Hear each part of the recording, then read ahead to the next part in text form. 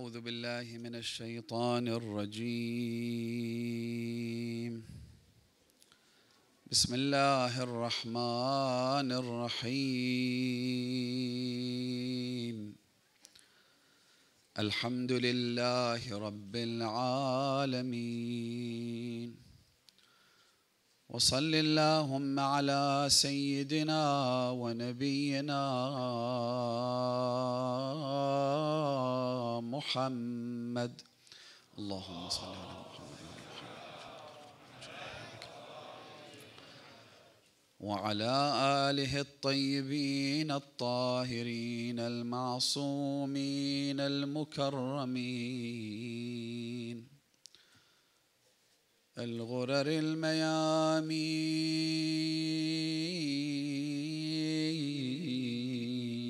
سيما بقية الله في الأرضين،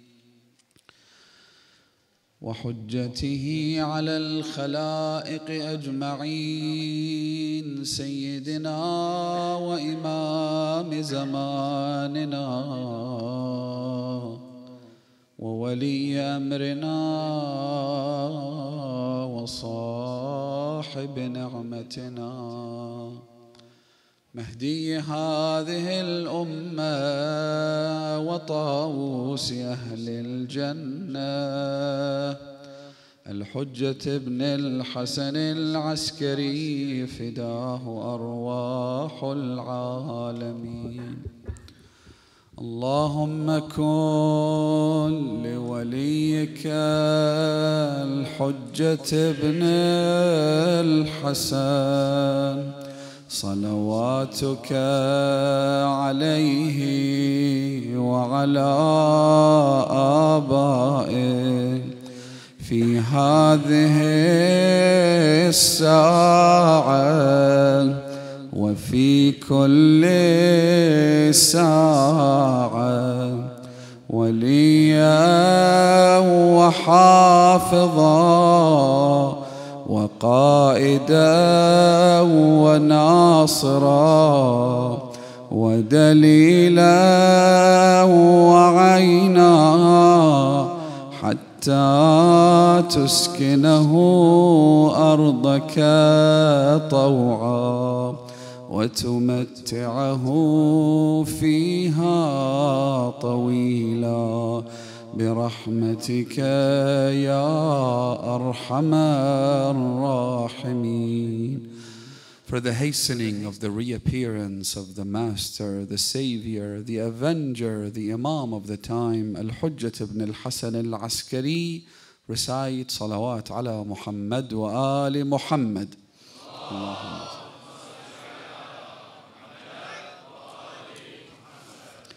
My dear brothers and sisters, Assalamu alaikum wa rahmatullahi wa barakatuh. There comes a point when, let's say, you've been in a business transaction and you've had a falling out with a partner, or in any number of cases where you develop resentment and antagonism, and an enemy wants to hurt you. Now that enemy could be someone who is feeble and weak,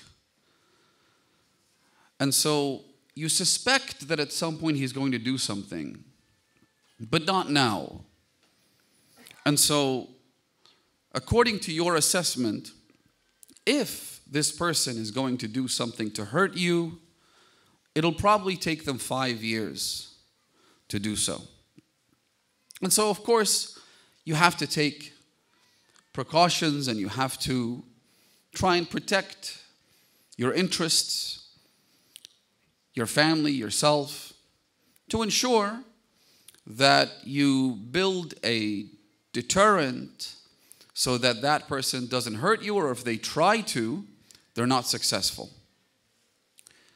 But then again, there are times when you assess the situation, and because the person might actually come and threaten you to your face and say that I'll come and do X, Y, and Z, and you deem that threat to be credible, at this point, you have to take precautions in a manner that addresses the problem and sees it as an imminent threat. This is code blue. This isn't a time for complacency. You can't just say, well, I'll try and maybe do something about it. Maybe I'll talk to my lawyer. I'll talk to some of my friends. When you know that this person is going to attack tonight or tomorrow or over the next week. And so what you do naturally is you would take some measures to protect the safety of yourself and your family. You might install security cameras outside your house. You might reinforce the front door. You might even change the locks, right? You take measures that are proportionate to the imminent threat against your life or the life of your loved ones. If you remember last night, we talked about how we are at such a critical juncture where there is no room for complacency. We find ourselves at the end of the cycle of this threat. And I cited examples of actual manifestos that have been authored 30 years ago, which talk about how the roadmap towards the erosion of morality in society is such that places us squarely at the very end. Not the beginning, not the middle, but at the very end, which means that the threat is now truly imminent. According to our traditions, we have a large corpus of hadith that describe what we refer to as the end of days, Akhiruz Zaman. Now, Akhiruz Zaman is something that requires its own discussion at length. But in a nutshell, it incorporates several stages. So there's no one Akhiruz Zaman because it spans many, many years, and therefore it needs further analysis. It's not just one moment where there is a bang and then it's Akhiruz Zaman and that it ends with the reappearance of the 12th Imam. No, it's something that's, while it's gradual, but it does go through various phases. And we, according to the traditions of the Ahlul Bayt, we find ourselves in at least the first phase of Akhiruz Zaman. There could be things that happen down the line, as per our traditions, which haven't happened yet. But what we do know for a fact is that we are at least at the beginning of the cycle, which means the threats are imminent. We need to be protected. We need to take precautionary measures. And we need to do so as a matter of urgency. Not something we could just sleep off. We can't just sit there and say, no, it's not as bad as you think. Right? Yeah, let's try and plan ahead maybe over the next 20 years or so. Which, by the way, there is no vision. There is no roadmap. Sadly. Nobody's thinking that far ahead. Let alone thinking about addressing the imminent threat that faces us at this present moment. And so the hadiths of the Ahlul Bayt talk about the end of days. There are descriptions provided and there are prescriptions provided as well. The problems that will emerge towards the end of days and how to deal with them, how to address them. And so if we're not familiar with these, we won't be ready when the threat comes. You see, there's a difference between a country that experiences catastrophic floods, for instance, once every 100 years, and one that has a real problem dealing with floods because they have a lot of rivers, for instance, or because they have to live on the shoreline. These two countries or these two cities will deal with the problem in very different ways. Japan is a country that experiences many, many earthquakes, hundreds of them. Some of these earthquakes are truly devastating, and yet the way they deal with these earthquakes, because they take those precautionary measures, because they're prepared for them, and they recognize and acknowledge the threat, the casualties and the damage that occurs after these earthquakes are minimal. Whereas one of the earthquakes that takes place in Japan, the mid-range ones, not the 8, 9 Richter scale ones, but let's say those at 4 or 5. If they happened in a third world country, if they happened in a place that's ill prepared for this disaster, you will find tens of thousands of people dying, hundreds of billions of dollars in economic damage. And so, number one, let's recognize the threat. Let us appreciate the gravity of the moment that we're in. That because this is the first phase of the end of days, it means that the problems, the challenges, the catastrophes, and the disasters will intensify greatly. And that they are much worse than anything we've ever experienced in the past. Why? Because the techniques, the threats have evolved. They've become much more sophisticated than they were 50 years ago or 200 years ago. And so, number one, acknowledge the level of the threat. Acknowledge the danger that lurks. Number two, let's prepare for them. One hadith in Mustadrak al-Wasail by Al-Mirza al-Nuri radwanullahi ta'ala alayh, for instance, speaking about the end of days, Rasulullah sallallahu alayhi wa alihi wa sallam, Allahumma salli.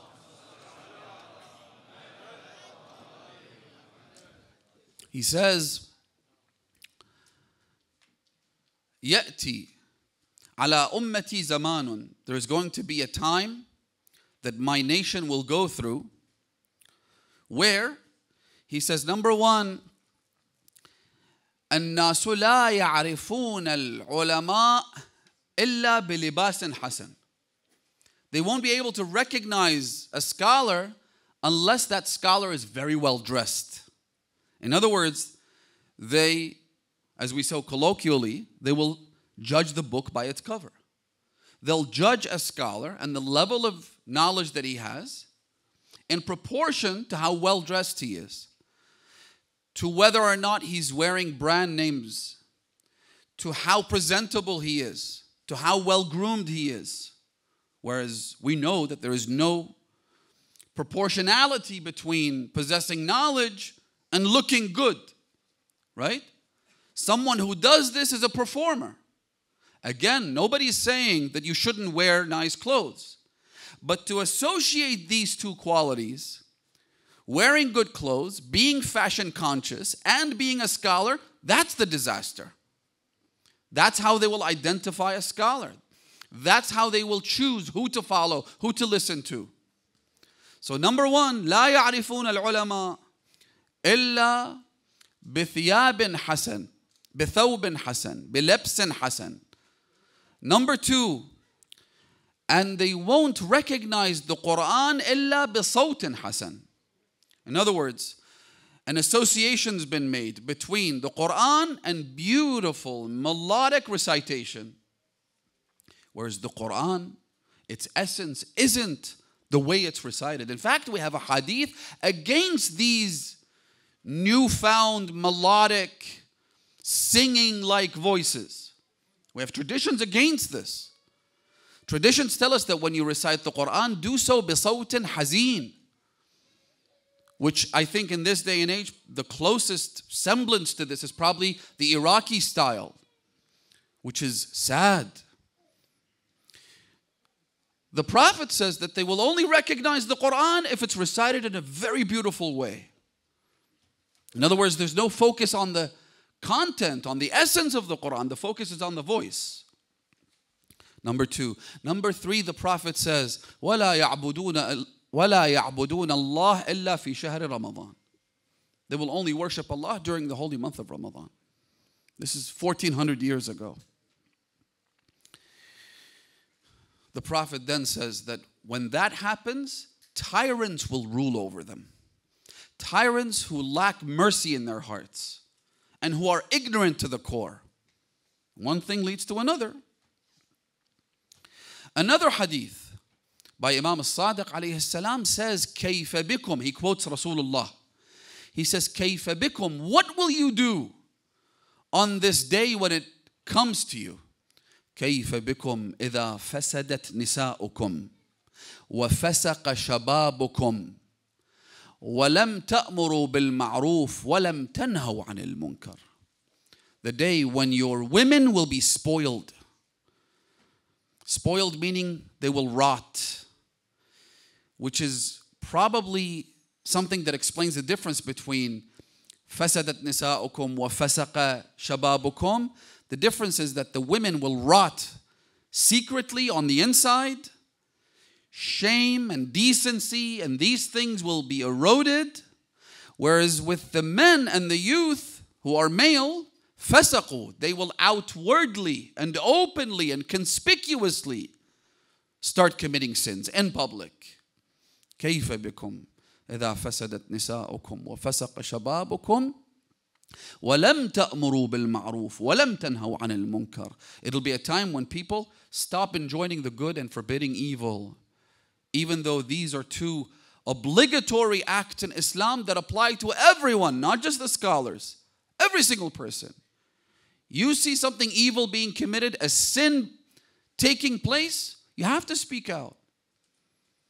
At least as much as you possibly can, and given all the conditions that have to be satisfied. But ultimately, the obligation is there. Enjoin good. Invite others to the way of Allah. It's salat time. Everybody's sitting, talking, wasting time. Brothers, sisters, let's get up and pray.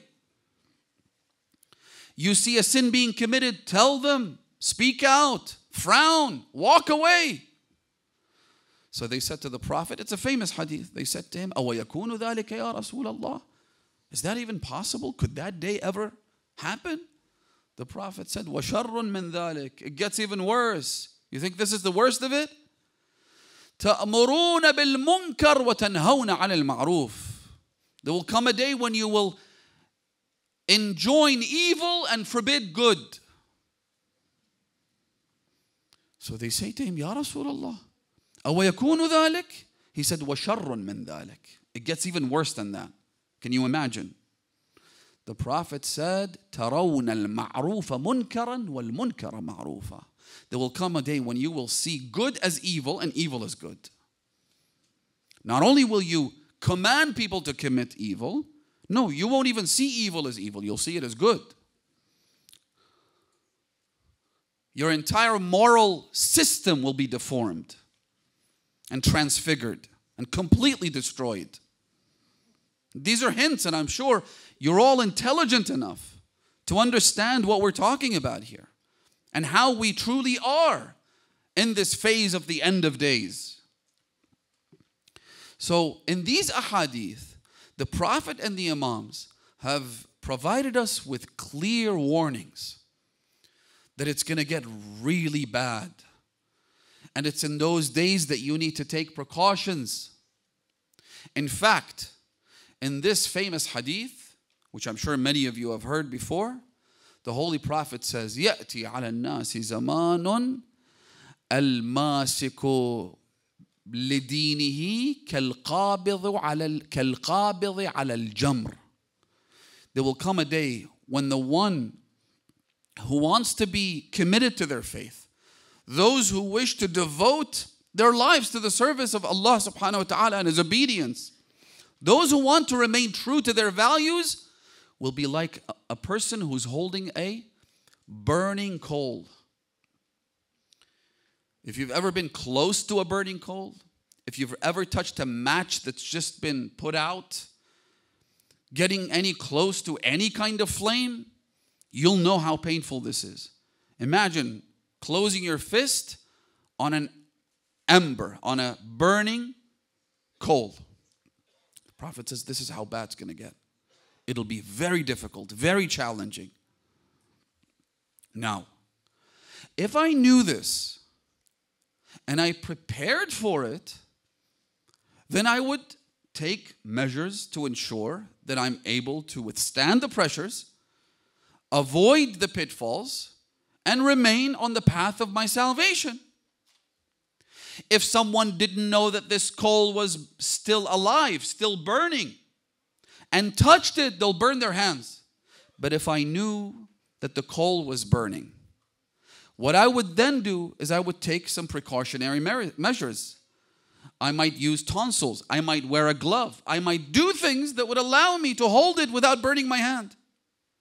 Again, the biggest problem we have is ignorance, brothers and sisters. It's the fact that we don't recognize the threat. We're like someone who's insane, someone who's delusional, thinking the world is all hunky-dory. It's all, unicorns and butterflies, and there's no danger whatsoever. Yeah, maybe there's a few problems here and there, but they won't affect me. They'll affect the neighbors. They'll affect, people down the street, but not me. My kids are safe. Who told you your kids are safe? Listen to this hadith by Amir al-Mu'mineen, and it connects back to our discussion last night. The Imam says, بَادِرُوا أَحْدَاثَكُمْ قَبْلَ أَن تَسْبِقَ إِلَيْهِمُ الْمُرْجِئَةِ. Listen very carefully to what the Imam is saying. بَادِرُوا is different from احفظوا. The Imam could have said, protect your youth before deviant groups reach them, right? The Imam uses a different vernacular. He says, Badiru. Badiru means to take the initiative. It means to engage in action that prevents the harm from reaching them to begin with. It means ensuring that my son, my daughter, my brother, my sister, myself are protected in case the danger reaches them. It's what they call in military lingo a preemptive strike. You take preemptive strikes so that the next time your kid watches a video that should otherwise confuse them, they're not confused. Why? Because their beliefs are solid. Because they know who to turn to if they ever had any questions.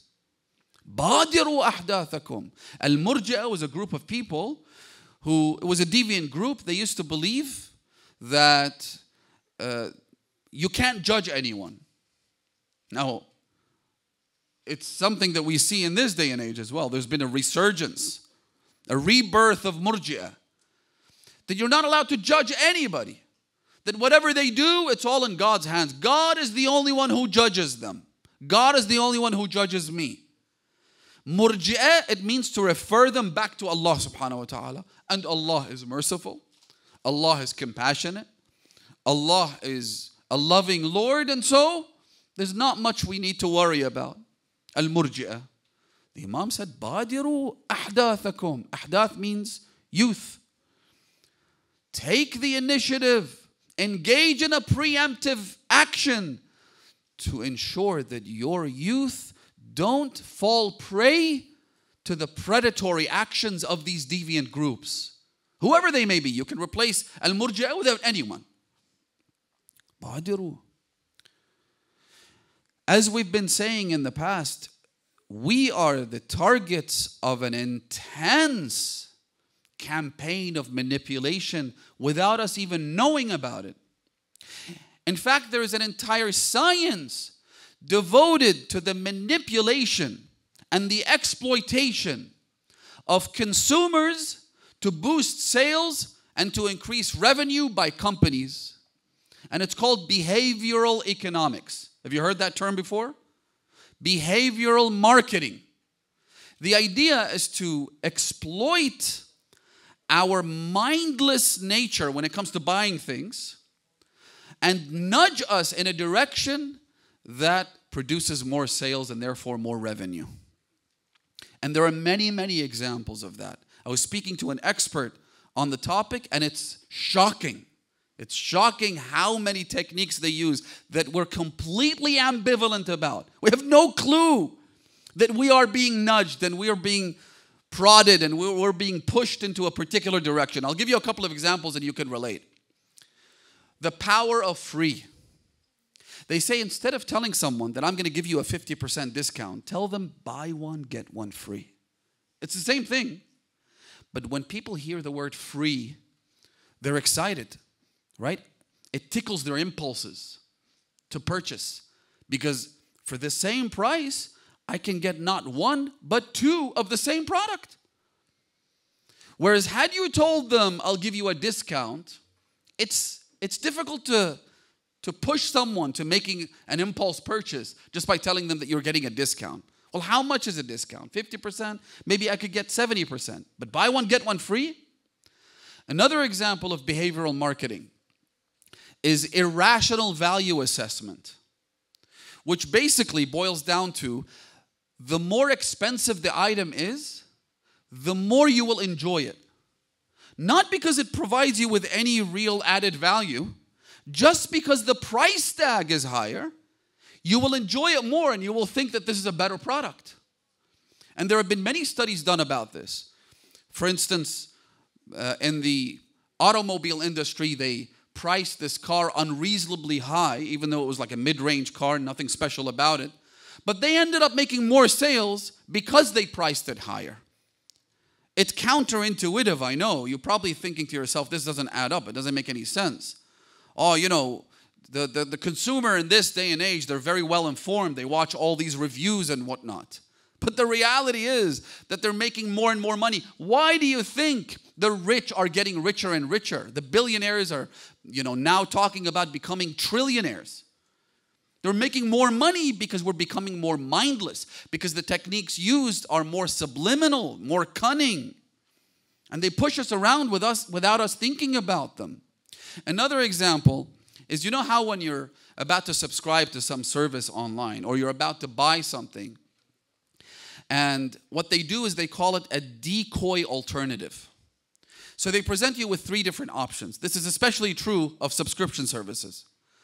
They give you 3 different options: the basic, the mid-range, and the full-fledged option.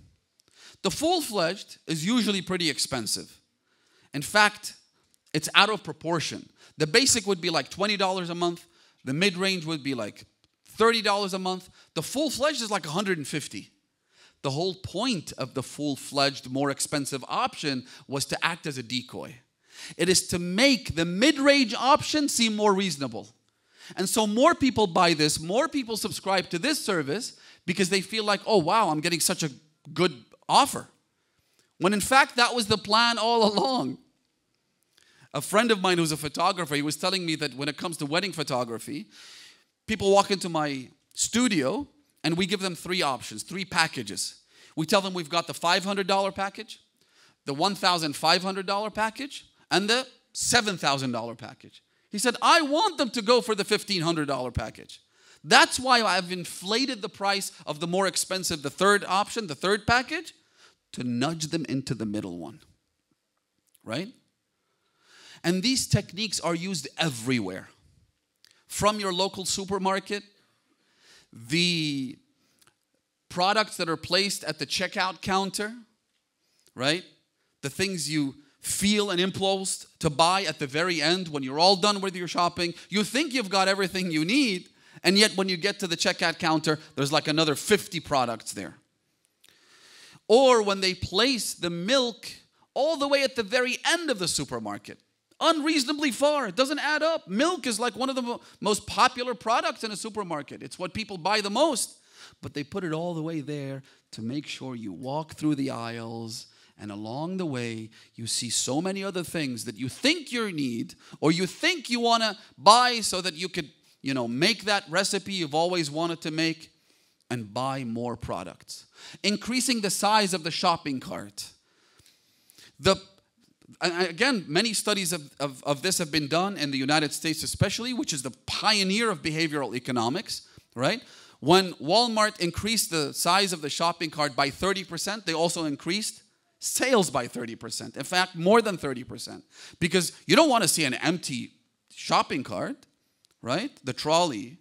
If it's really big and all you've got is 5 items, you feel like, listen, I've come all the way here, all right? And I've bought a couple of items. I might as well just stock up, right? As well as the fact that most restaurants use red light. And studies have been done to prove that red light encourages people to eat more and to consume food faster. I mean, it's unbelievable.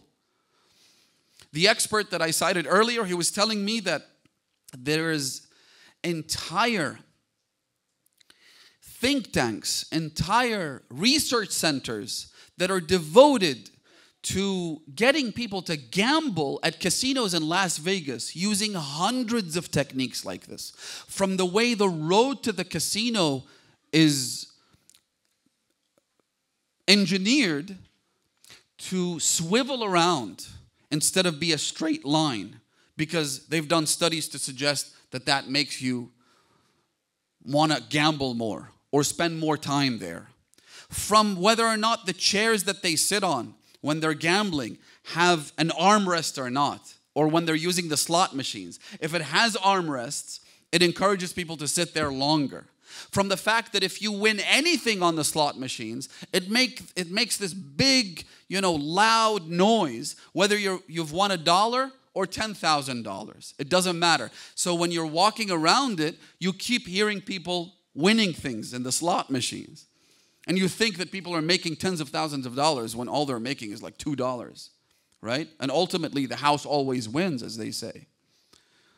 From the fact that they give them light alcohol just to make them tipsy, not strong enough to make them inebriated, but just to make them tipsy so as to make more, to take more risks. Or the fact that they dim the lights, which again, they say makes people take greater risks, and so on and so forth. It's crazy. The amount of money that's pumped into the marketing industry includes behavioral techniques to nudge us into buying more product, taking more risks, and making more money for the companies. Now, why do I say all of this? The reason I'm saying it is you need to know that when it comes to increasing revenue for these corporations, this is what they do. What do you think they would do when it comes to stealing your values and destroying your faith and your religion? Do you think they're just going to sit back and wait for people to volunteer their values? When Amir al-Mu'mineen says, "Man nama lam yunam an," the one who's sleeping doesn't realize that the enemy is wide awake. The enemy is plotting and scheming and working much harder than you and I will ever work to ensure that they will use these subliminal techniques, these submersive methods in order to change your values, in order to manipulate you into adopting an entirely different value system, to upend morality. Now, one of those dangers that we need to be mindful of, one of the greatest threats to faith, to religion, to belief in Allah subhanahu wa ta'ala, which is not only a danger today, but has existed for a very long time, since the ancient times, is what I'd like to refer to as a cosmic monistic philosophy, or a cosmic monistic pantheism. The idea is rather simple, though also they make it very complicated. The idea is that there is no distinction between the creator of the universe, Allah subhanahu wa ta'ala, and his creation. In Arabic, this concept is referred to as wahdatul wujud, or the unity of existence. Now, there are variations of this. There are different flavors of this, right? The most extreme is what's been elucidated by the likes of Mullah Hadi Sabzuwari. Mullah Hadi Sabzuwari says in his Manzuma, and the commentary on the Manzuma, which is a very famous work that's studied within the mystical, philosophical discipline. He says that, look, we have different kind of people, and each subset, each group of people has a different kind of view of God. He says that we have the awam. Remember when I said that one of the techniques used to establish new religions is elitism? It's to say that, look, what we have is exclusive to us. This is only for the elite. It's for the best of the best, the cream of the crop. Whereas you have these people who are worthless, they might believe in other things. They're wrong, of course. What we have is the truth. They claim exclusivity to the truth. Mullah Hadi Sabzawari spells this out very clearly. He says we have Tawheed al-Awam. These are the simpletons. These are the average blue-collar workers, the farmers, the drivers, the ones who go to the majalis, the normal peasants. And they believe that there is a creator and there is a creation. But of course, that's not accurate. That's not true. Then he goes a step up in the ladder. He says, then we have what he calls Tawheed al-Khawas. I think it's 4 stages, but again, for the sake of brevity, I'll make it brief. He says we have Tawheed al-Khawas, the elites, the inner circle of whoever holds the banner to the truth. He says these people believe in Wahdatul Wujud, that existence is one thing. Everything in it is part of one essence. God, creation, while they may look as though there is a plurality, it looks like there is different people and different objects and different countries and different cities and so forth, different substances, right? But the reality is they're all one thing. Then he says there is what he calls Tawheedu Akhass al-Khawas, the elite of the elite, right? The Ibn Arabis and the Rumis and these people. And they believe that there is no plurality. It's all one thing. This is just a shadow. What you're seeing is a mirage. It's a shadow. The reality, the truth, you're blinded. You need to polish the mirror. And they use all these, esoteric and intriguing expressions. Your mirror is too dirty to see the truth, to see God. You need to polish the mirror. You need to use innovative means of polishing the mirror and doing things that are bid'ah in essence in order to see the truth, the reality of it.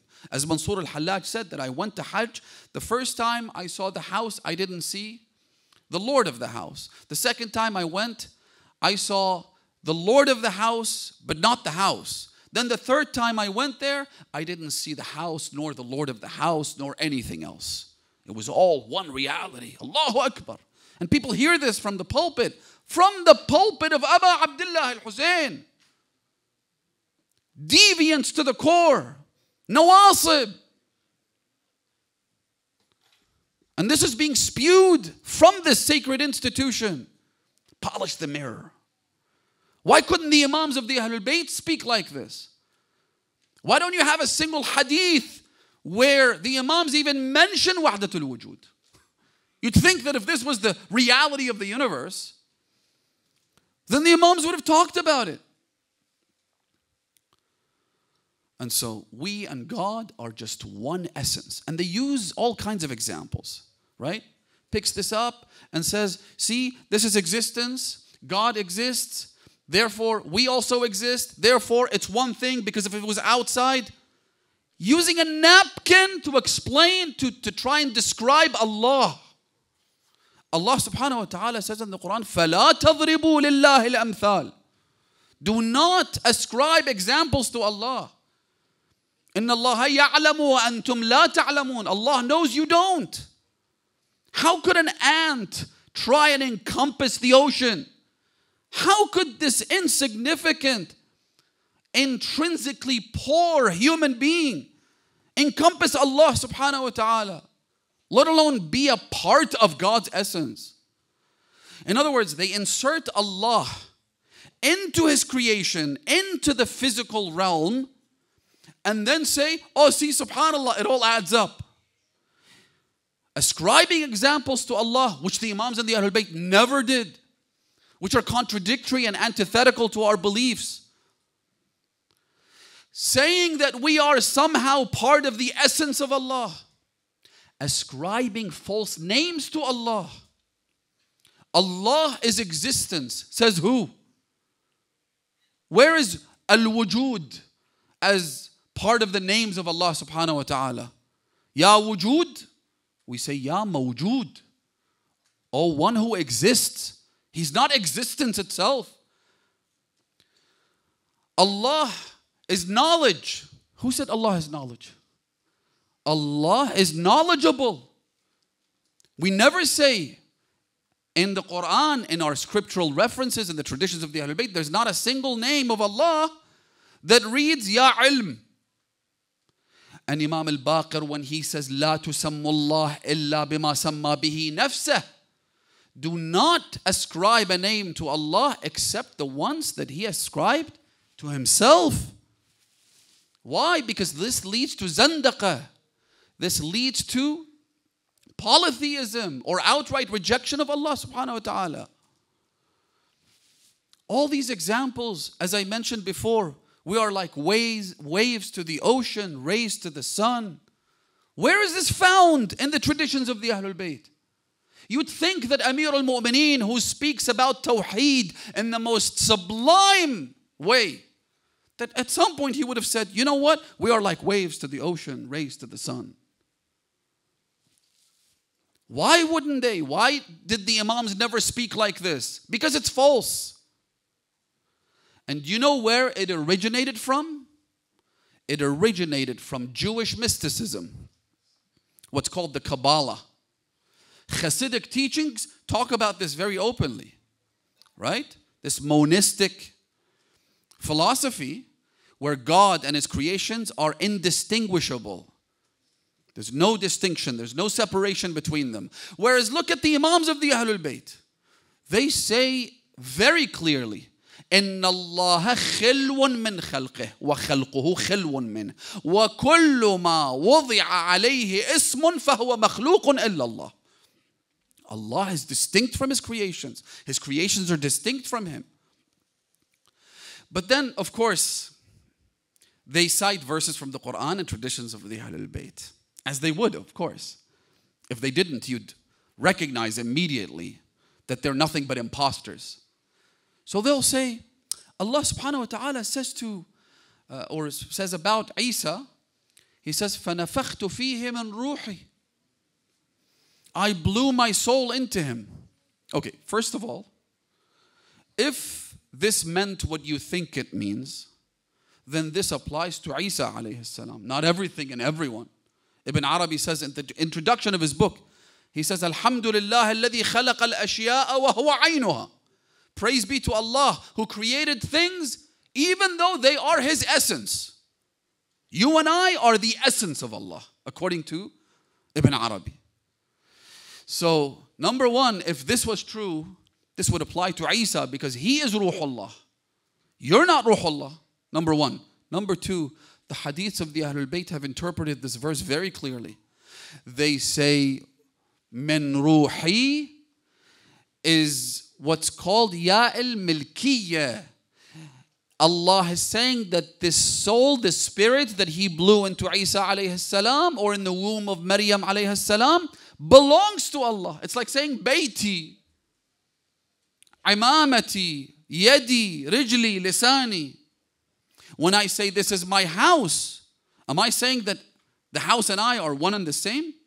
No, it belongs to me. Allah says this is my soul that I blew into him, meaning the soul that belongs to me. Now, why would Allah distinguish this soul from every other soul? They all belong to Allah subhanahu wa ta'ala. This is for tashrif, the ahadith tell us. It means that Allah subhanahu wa ta'ala, while He has angels who create the souls, or He has agents, whatever it is, they create the souls. Allah subhanahu wa ta'ala, in this case, created the soul Himself. In other words, it was by His will that the soul was created. It doesn't mean that it's a part of God. What is this kufr? What is this shirk? But they'll take these verses, misinterpret them, misconstrue them, mistranslate them. La ilaha illallah means there is no God. There is nothing but God, they say. Nothing but God? Learn Arabic for God's sake before you sit on the pulpit. La ilaha illallah. Ask any 6-year-old child, non-Arabic background. They'll say there is no God but Allah. It's not saying there is nothing but Allah. There is no deity worthy of worship than Allah subhanahu wa ta'ala. La ilaha is not saying la shay'a. Or they'll say that, oh subhanallah, Amir al-Mu'mineen said, ما رأيت شيئا إلا ورأيت الله قبله وبعده. I'd hate to break it to you, but again, because you're an illiterate, you wouldn't know this, but I'll help you out. That's not a hadith. The Imam never said that. And even if he did, I have never seen anything except that I've seen Allah before it and after it. Even if this was a hadith, which it's not, but even if it was, it means that I see Allah subhanahu wa ta'ala. I recognize the presence of Allah subhanahu wa ta'ala. It doesn't mean that everything is a part of God. Where did you bring this from? Again, Kabbalah. There have been studies made about this, tracing the unity of existence, a cosmic, monistic pantheism to Hasidic teachings. That's where they came from. And the Imams have told us, my dear brothers and sisters, they've told us, لا تأخذن معالم دينك إلا من عند شيعتنا. When you want to seek knowledge when it comes to religion, when it comes to your beliefs, take them from the closest of the companions of the Ahlul Bayt and the scholars of the faith. فإنك لو تعديتهم, if you don't take your knowledge from the Shia, from the scholars, from the jurists, فقد أخذتها من الخائن. You've taken it from someone who has betrayed Allah subhanahu wa ta'ala and will betray you as well. But that's the world we're living in. The pulpit of Abu Abdullah al-Hussein used for monistic pantheism. That we and God are one and the same. It sounds like kufr, but it's not. How is it not kufr? When the Imam says, إِنَّ اللَّهَ خِلْوٌ مِّنْ خَلْقِهِ وَخَلْقُهُ خِلْوٌ مِّنْهِ. Imam al-Hasan al-Askari says that their scholars, meaning these mystics and these Sufis, شرار خلق الله لأنهم يميلون إلى الفلسفة والتصوف. But I say, no, Ibn Arabi is a great sage and he's someone who can teach me the path to Allah. Ibn Arabi, who says that number one was the greatest of creation after Rasulullah. And number two was the second greatest creation after Rasulullah. Puts them above prophets. This person wants to teach me how to reach my salvation, how to reach Allah subhanahu wa ta'ala. The Imams of the Ahlul Bayt were emphatic on how you need to be very careful and deliberate who you take your knowledge from. Don't just hand the reins to anybody. I'll mention just 2 more points and I'll wrap up inshallah.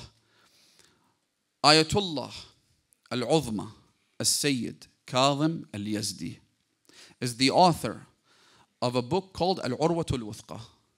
Al-Urwatul Wuthqa is a textbook that's read at the highest levels of the Islamic seminary, what's known as Darsul Kharij. So far, so good.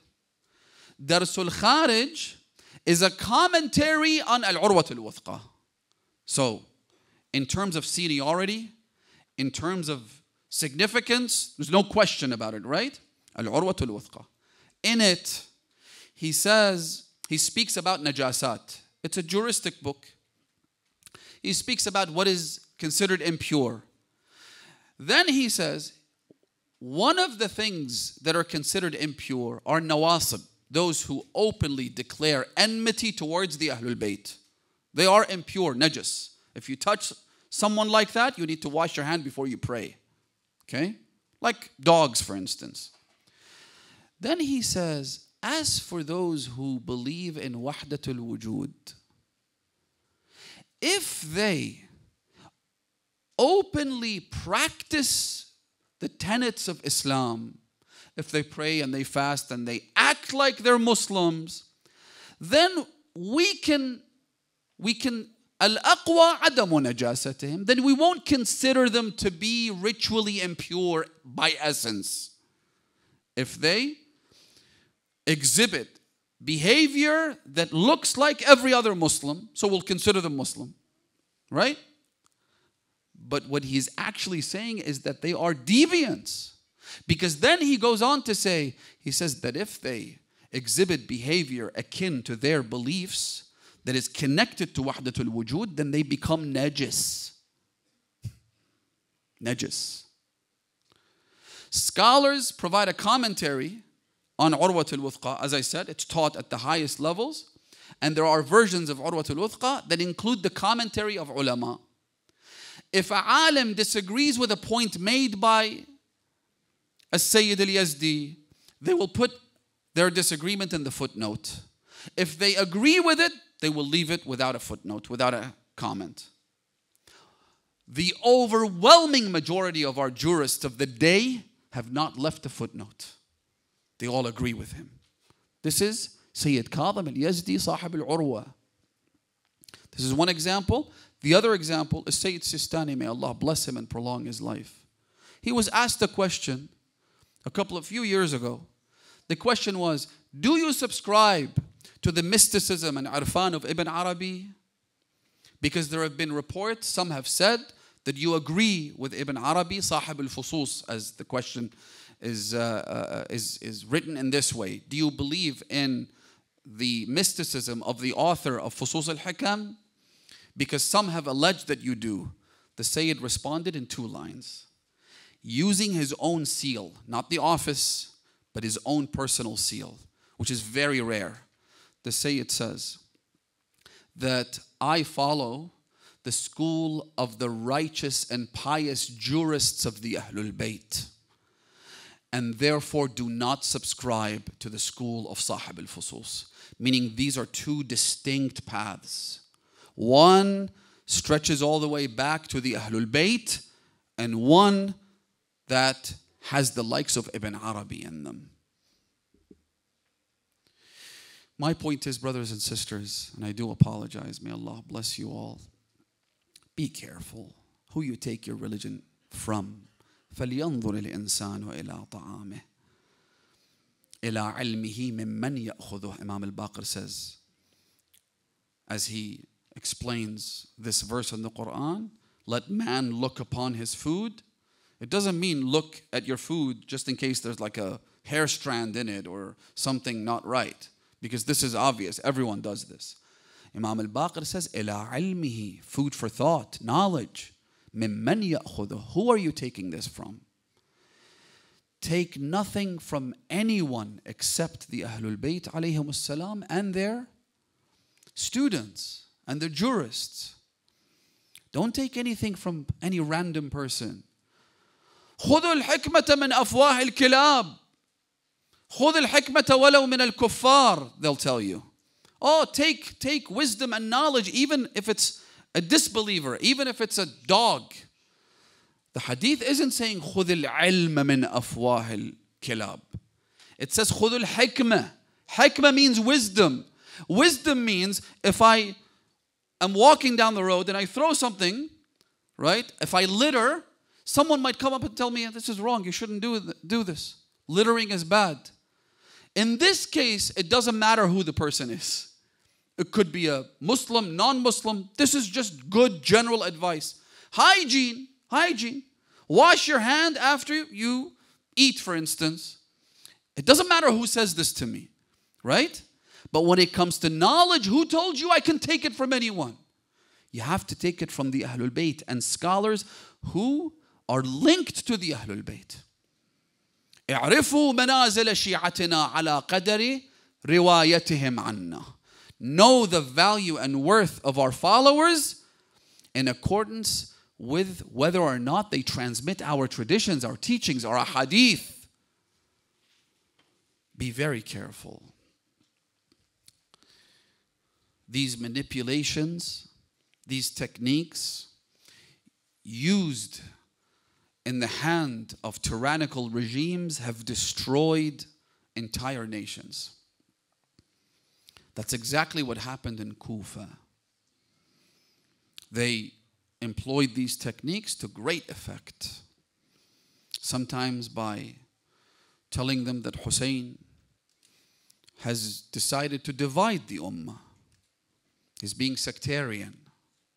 And so we need to respond. The last thing we want is division. Sometimes saying that he went against the word of his grandfather. Shurayh al-Qadi was paid to issue this verdict. Hussein ibn Ali is a deviant, na'udhu billah. Sometimes by threatening people, just straight up threatening them. If you go anywhere near Hussein or his emissaries or representatives, you will die. We will destroy you.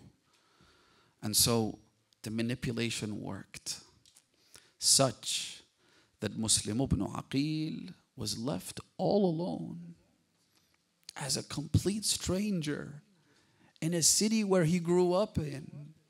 Allahu Akbar.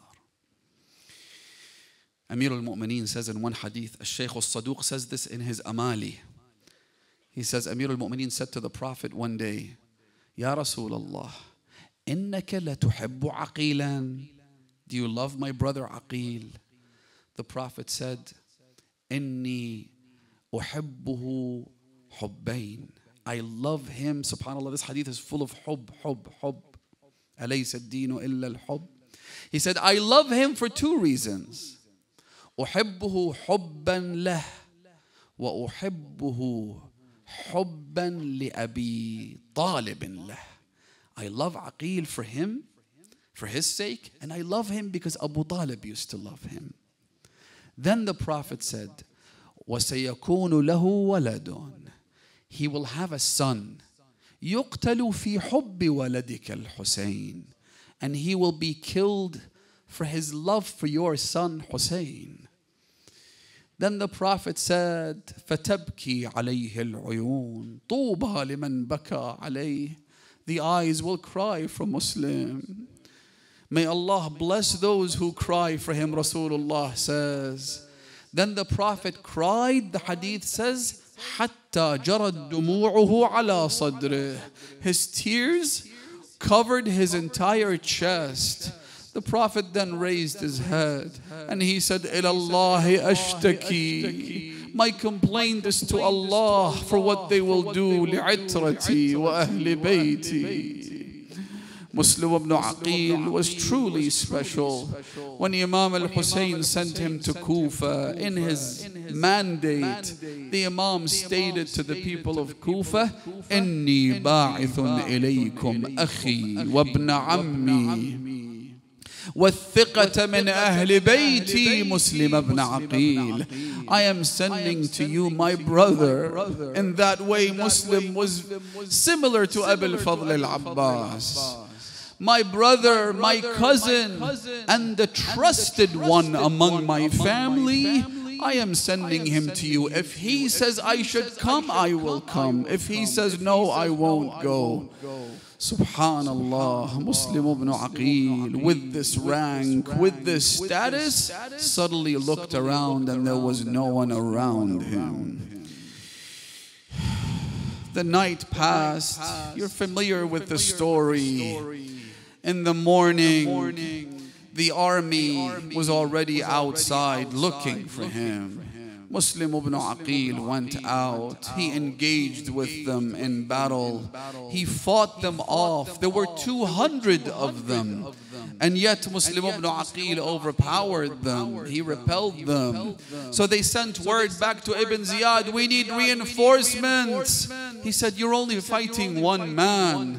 the commander said to Ibn Ziyad, you think you've sent us to a grocer in Kufa? You've sent us to the nephew of Ali ibn Abi Talib. You've sent us to a member of Bani Hashim. We need 200 more men to come. They began fighting him. Al-Khwarizmi, who is a Hanafi Sunni historian and an author of one of the earliest maqatil, he says that he fought them with valor and bravery, but then when they realized that they can't defeat him, they sent people to the rooftops to start stoning him and throwing rocks and sticks and fire in his direction. Al-Khwarizmi says that when that happened, ibtasama Muslim ibn Aqil, he was seen smiling. Maybe one of the reasons was that he realized this would be the day he joins Amir al-Mu'mineen. This is the day he's going to be martyred. Or maybe the other reason was that he thought to himself, better me than Abu Abdullah al-Hussein. Come and get me, like Abbas ibn Shabib said. He continued to resist and fight, but then Muhammad ibn al-Ash'ath, this wicked, vile man, he said to him, Ya Muslim, laka al-aman, la taqtul nafsak. You're wounded heavily, you're going to die. We will give you immunity, it's okay, we'll keep you alive. Anyone who's a brave fighter knows that it's better to fight than to surrender. So why did Muslims surrender? Because when they lied to him and told him that we will give you immunity, he thought to himself, maybe this will give me a chance to send news to Abu Abdullah al-Hussein, not to advance further to Kufa. He surrendered. They took him. His wounds were gushing with blood. بأبي أنت وأمي يا غريب الكوفة. They took him, they tried to humiliate him. But now when you go to Kufa and enter the courtyard of Masjid al-Kufa, you see the grandeur of Muslims. You say, Lillahi al-Izzatu wa lil-Mu'mineen. But they tried nonetheless. They took him to the governor's mansion. He's gushing with blood. He's been fighting all day. He's parched and thirsty. He asks for water. They bring him a bowl. There was a cut just above his upper lip. بِأَبِي هُوَ وَأُمِّي. As soon as he placed his lips on the bowl was filled with blood. Some have said his teeth fell into the water. They changed it. They brought another bowl.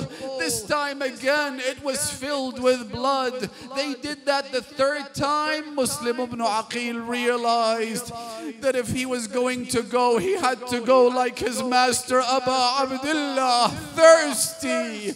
This was a badge of honor that Imam al-Hussein gave to Muslim, that he would go in the same manner as Abu Abdullah and his companions. He didn't drink anything. Then he was ordered to go to the rooftop. When they took him up there, he started to cry. Someone said to him, Muhammad ibn al-Ash'ath, he said, someone like you, I just saw you fight like the bravest of men. I didn't expect to see you crying. He said, I'm not crying from myself. I sent a letter to Abu Abdullah saying, Ajjal ilayna al-qudum. Oh Hussein, hurry to us. The city of Kufa is waiting for you. I am crying for the one who is carrying his women and children towards Kufa. I am crying for Abu Abdullah. Then he said to Muhammad ibn al-Ash'ath, here is some money that I have. Please take it. Just send someone towards Karbala. Someone to say what happened to Abu Abdullah. Then he said, may I pray? Do I have a few moments? They said, no, you can't. So all he did was turn towards Abu Abdullah. And he said, Assalamu alayk ya Abu Abdullah. Peace be upon you, ya Abu Abdullah. Then they severed his head just as they did to Abu Abdullah. and threw his body over the rooftop to the ground. I say, Ya mu'mineen, Muslim ibn Aqil was in Kufa. Imam al-Hussein was on his way. When the Imam heard the news from two travelers that had come, they told him, we have news to share with you. Should we tell you here in front of your companions? Or do you want us to tell you this in secret? The Imam said, there are no secrets between me and my companions. Say what you have to say. As soon as they broke the news, the camp of Aba Abdullah became the loneliest of places. The highest number of deserters did so when they were told that Muslim had been killed. Assalamu alaikum, O one who, as long as you were alive, the children of Aba Abdullah felt safe. And as soon as you died, as soon as you were killed, they felt so lonely and estranged. The Imam then said, go bring me my niece Hamida bint Muslim. They brought Hamida, the Imam, put her on his lap. He began kissing her and wiping her head. She looked up, Ya Amma, why are you treating me the way you treat orphans? Has something happened to my father? He said, I am your father today. My daughters are your sisters.